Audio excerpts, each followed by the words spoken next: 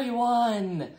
Now, today's video is special because we're revealing Mike's brilliant idea. But first. Hey, seriously? We need to do the dining on a dime cookbook where you can eat better and spend less. For Maybe the ISBN. What's the price? For only $34.99. $34.99. 25% off right now. 5%. Hello, today we are revealing Mike's brilliant idea for my kitchen remodel. Yes, it has been 5 months in the making and we are finally there. We started January 9th and this is June. So it has been a long haul, but we are almost finished. We did get finished with Mike's brilliant idea. And let me tell you what it is. Okay, so as you can see in these pictures, we decided to totally remodel our whole kitchen. We had this area in our living room that was a really awkward hallway. There was a larger closet and a smaller closet, and you walked down the hallway in a zigzag. So there was a closet on the right, you walked down, there was a closet straight ahead, and then you turned, and then you went into our bedroom. Our kitchen was arranged so that I had to store my food in the laundry room. The former owners had put a really nice big rollout cabinet in there, but it was awkward going into the laundry room to get our food. So as we were looking at our kitchen remodel, we realized, even though this was a really nice long countertop right here on the side, it was the longest portion of countertop that I had in the kitchen. The majority of the countertop that I had was in 12 to 15 inch sections, broken up really bad. So I really didn't have a space except for this section here to roll out cinnamon rolls, that type of thing. But this wall was right next to that awkward hallway. I bet you guys are guessing. So even though I had some cabinets here and a nice long countertop, it really wasn't that functional for me. So Mike said, what if we take out these closets, take out the hallway, and make the hallway into a pantry? I have always wanted a walk-in pantry. I was like, sure. I didn't know if it would actually be something we could do, but after looking at it and talking to some friends, because we had heating ducts and air conditioning ducts that we had to deal with and things like that, we realized we could turn it into a pantry. So I started looking at ideas. I saw this one in a magazine. I absolutely loved the green and the barn doors, but I realized I really probably wouldn't have room for a barn door, but I liked the look of this one where it was an old-fashioned country store type look. And then I liked this one with the brown countertops and all of the canned goods. I really liked the setup of this, especially with the wood crates on the floor. I really liked that old-fashioned look. And then I liked this one with the door because I thought, well, you don't want to always be looking at all your food and everything. So I like the door. And then I like this one with the glass door because I thought, well, that looks old and country store-ish. So I started dreaming. They got in, started tearing down the walls. First of all, when we got the quote, this was not in the quote for the kitchen remodel. And I told them, I don't know, about a month or so before they were supposed to come, that I had decided to add a pantry. Did you want to come look at it? And they said, no, just surprise us when we get there. I think they had a little bit more of a surprise than they were anticipating. But our contractors were absolutely wonderful. They went with the flow. No matter what crazy idea I came up with, they were always willing to just go with it and work with me. I was just super excited that I didn't have to sit there and argue with them to get what I wanted. So we started construction. They started tearing down the walls and really getting in there and making it real. I don't know what it is, but it's gone now. Oh, I love it. Yeah, that's gonna really be a nice nice pantry if you. So I can't change my mind now. You can, but it'll be. Do you ever have people do that change their mind and put it back? Have you ever had that? Not completely just like it was, but almost, Close. Oh, almost, yeah. And yeah, but sometimes you just don't know until you see it. I know. They weren't really necessary closets, but it was nice having the extra closets. I think Jack's friends were totally shocked when we moved into this house, and one of his friends went through and I think he counted 13 closets in our house. So we have a lot of closets in this house. So I hated to lose some, but they were working on getting them torn out. And then we ran into our first major problem. The heating vent could not be moved, we thought. So we worked and worked and worked, figured out a way. Finally, we figured out they were able to move it to the other side of the, what would be now the pantry wall. Got it in there and was able to get it moved. We also had a problem. There was an air conditioning duct or intake right here so that it was in the hallway originally, but when we moved it, it would be in the pantry so that if I put pantry doors on, there would be no way to get intake of air. So then we had to add extra vents and all of this. It was a big hoo-ha. So that really took a lot to get figured out. In the end, we left this air conditioning vent where it was, but we discovered after everything was all done and put together that it opens the wrong way. This is the vent for the air conditioner, but now we need to go change the filter. If I put anything on the top shelf, we can't use it. So we're gonna see if maybe we can turn it around or something like that. I don't know. Sometimes the best laid plans aren't still the best laid plans. So now, in the end, we're gonna have to go in and figure out some way to turn this vent cover around. I don't know how we're gonna do that. Honestly, we haven't got that far. Any HVAC guys, let me know how we can do this. There's gotta be something we can do for it, but it's just one of those things at the end of the remodel, we're like, we'll just deal with it later. So in the meantime, I was shopping and shopping at the Restore here in our town. Our Habitat for Humanity Restore is absolutely fabulous here. I will tell you, there are some restores that are not great. I've had lived in some cities where they're not that great, but the one in Colorado and the one here in Sheridan, Wyoming is absolutely wonderful. Brad, love Brad, my favorite Restore guy.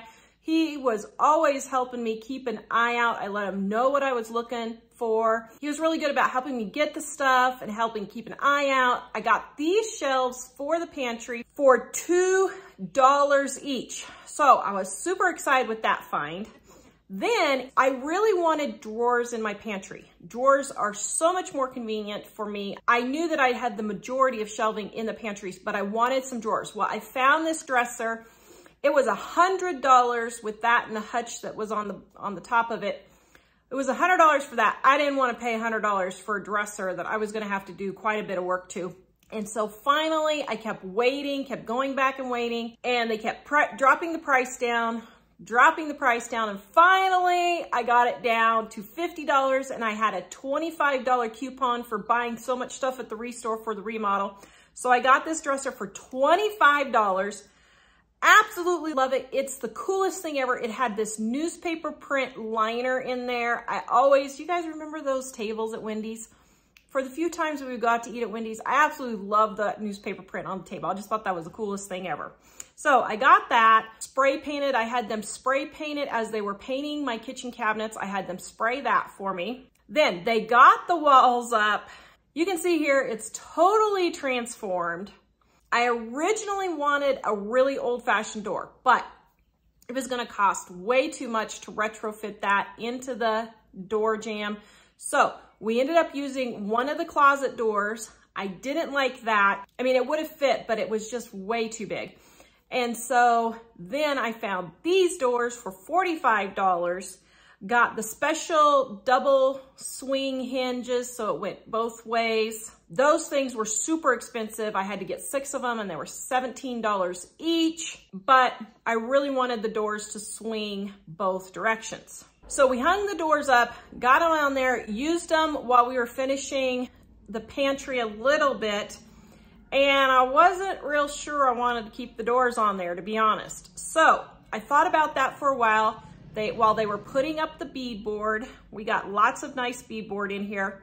They were able to frame out my little window on the top. I was so super excited about that. I really wanted a little window. I think those things are just so stinking cool. So what I did was I decided to make my own window. I went to the glass shop, spent $9 to get a piece of glass that would fit in there. And then I decided to make my own stained glass. Now, let me tell you, I thought this was gonna be way easier than I thought. First of all, I had to find a pattern. Well, then I realized, how am I gonna take a pattern and transfer it? I couldn't quite figure out how to do that. Well, then I thought, Tara, hello, I have stained glass in my entryway. So what I did was, I hung up the glass with painter's tape in my entryway. I hand drew with a marker the pattern onto my glass. Then I went to Dollar Tree and I got some frosted glass peel and stick for $1.25. Put that on the glass, and then I took the puffy paint, the black puffy paint, and outlined it. I thought that was a brilliant idea. Come to find out, it wasn't so brilliant. So my hands were not steady enough to make a straight, nice line. So then I tried peeling it up. That didn't work. And so that was a total disaster. So what I did was I ended up scraping it all off, starting again. I tried a different kind of just regular non-puffy paint. That didn't work either. So then I scrapped all of it. I ordered pinstriping off of Amazon, put the pinstriping on, and then I took glitter paint from Walmart it was like $1.28 or something, and I painted glitter paint on the glass to make a fake stained glass window, and that finally worked. So even though that was a big headache trying to get that thing figured out, I saved myself probably a couple of $100 at least having a real stained glass made, but I am super happy with the way that turned out. Then as I was looking at this inspiration picture for the pantry, I realized I'm gonna have to figure out how much space my food needed to be spaced. So I measured out where I wanted the shelves. Now, they were gonna originally do shelves where I could move up and down, but I really, really wanted floating shelves. I didn't want any brackets in the middle. I didn't want any poles, nothing. But in the end, I ended up having to use shelf brackets. I found these white ones at Home Depot. So what I ended up doing for the shelving was I bought new boards because I realized after I had already bought my inexpensive ones at Restore that by the time I have to paint the new boards, it was going to cost me more in paint and time and labor to paint those boards than to just get new boards that are already white and put them in there. By this time in the project, we're into 3.5, 4 months, somewhere around there. And we were needing to start getting this done, and we were spending a lot of money. We were super way over budget. And so now we needed to start getting some things done with the least amount of labor as possible. So I ended up buying new shelves and reusing some shelves that I had here in the house. These were in a closet that I had. So I pulled these shelves out. They used to be shoe racks. And then I was going to use this other shelf for all of my canned goods. And it's just a art storage cubby. The contractor spent like an hour and a half, 2 hours trying to get all these shelves out. They got them out. Oh my goodness, this shelf was so stinking heavy, it wasn't even funny. There was absolutely no way this shelf was going to be able to be hung on the wall and not fall down by the time I added canned goods. Then I also was still going to the Restore at this point. I found this bin for $12. I really liked the wire look and wanted to use it in the pantry, but it ended up not working. I also found this other little table for $2 that I thought for sure was gonna work. It just was not big enough. I needed something bigger for storing my appliances in there. So then you can see here, I ended up finishing painting the rest of the pantry. We were just so over budget. This was something that I could do. Mike and I installed the brackets, and then we painted and I caulked and got those in. Then we did have a little bit of a mistake on the shelving. Now, I'll warn you, at this point of the stage of the game, we were like triple over budget, triple over time, and I was just flat out worn out and ready to be done with this. Well, one of their helpers was installing the shelves and put the screws through the top instead of the bottom. Now, you might say, Tara, that's not a big deal. Well, here's the thing. This pantry is possibly going to be used for my cooking videos, so it has to look as pristine as possible. I will tell you, I about lost it when I saw that. But to be perfectly honest, I was so numb at this point. I couldn't cry. I couldn't do anything. I was just like, okay.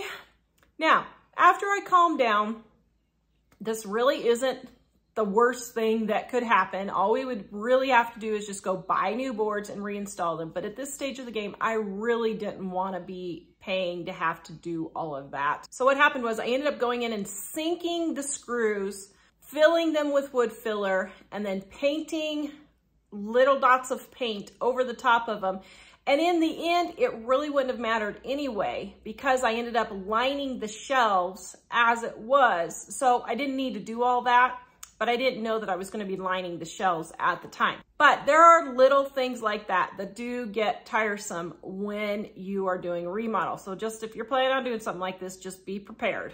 And it was just an honest mistake. So I knew we needed to just, you know, move on, fix it, move on, and just get the project finished. So then we had several little issues. I got the dresser in there, and then I had this big hole where I wanted to put my appliances. And so I found this coffee table at the ReStore for 15 bucks, and I thought for sure it was gonna work. I mean, I tried like 5 or 6 different things, changed my mind like 20 times what to do with this corner.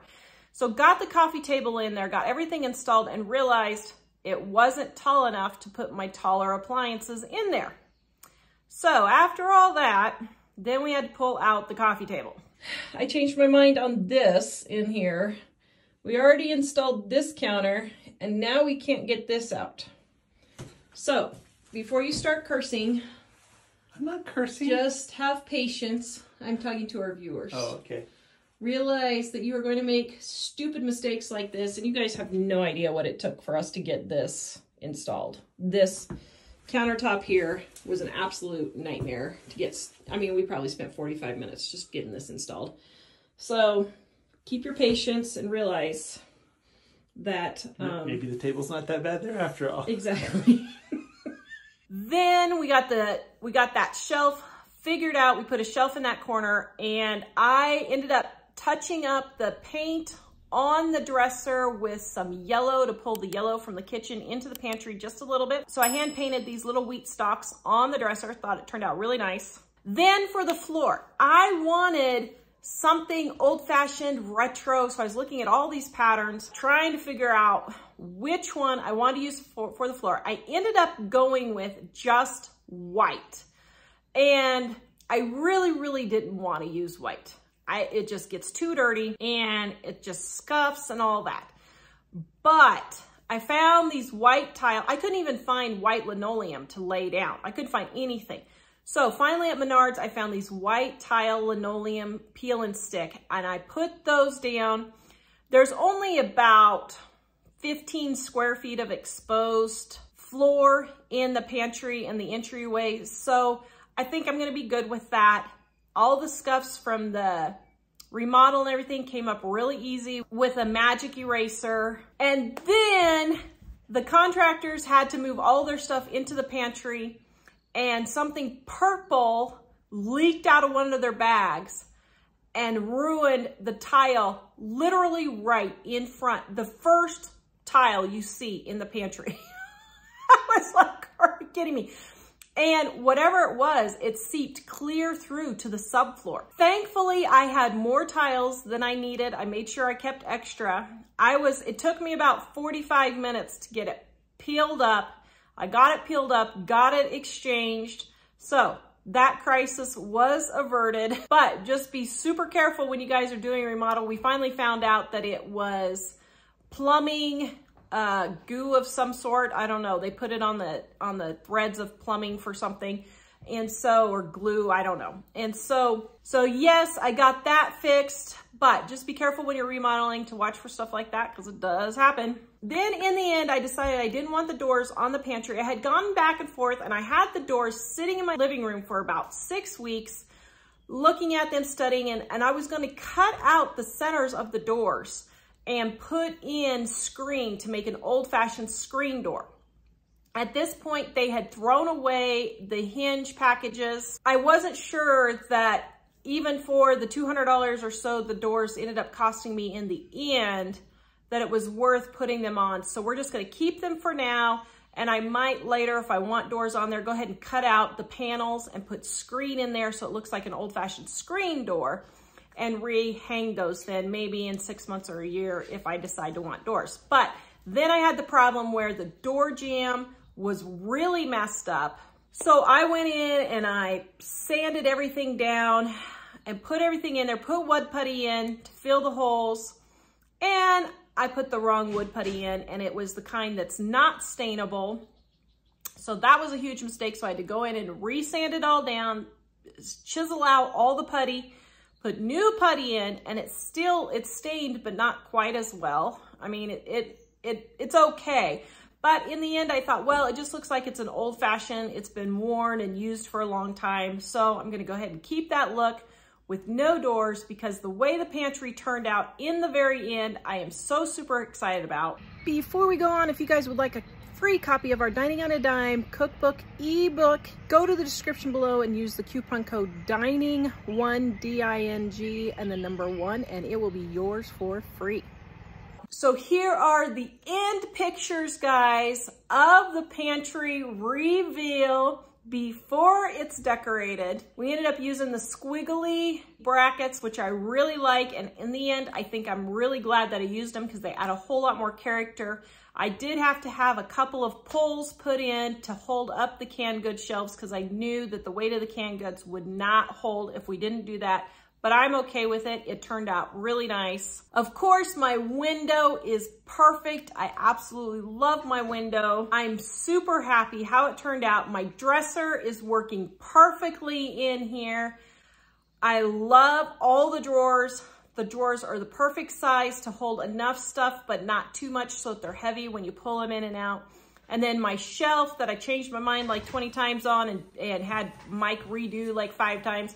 Finally just put a shelf in there and I'm gonna put a curtain up and I think that's gonna hide all of my appliances really well. Watch next in about a week or 10 days, I'm going to have of how I decorated my pantry. Here's a little sneak peek. I will just say my friend said, who has a pantry like this?